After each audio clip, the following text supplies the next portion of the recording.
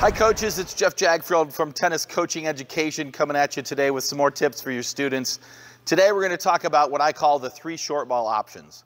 We all know when 2 players are in a rally from the baseline, eventually the point will either end or one of the 2 players will hit the ball short. When the ball lands short, we're going to be running forward, and then we need to know what our 3 short ball options are. The 3 letters I want you to remember are K, C, D. When your player's running in, they're going to have an offensive choice, or what we call the killer approach shot, a neutral choice, which is C, we call the controlled approach shot, and a defensive choice, which we call the dink or drop, hence the letters K, C, D.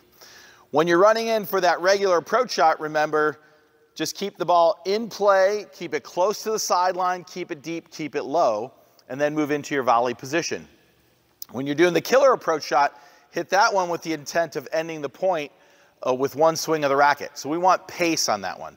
Make sure you go to what I call the hot spots on the court, which is either down the line deep or cross court short. Finally, we need a defensive option or a change of pace, if you will.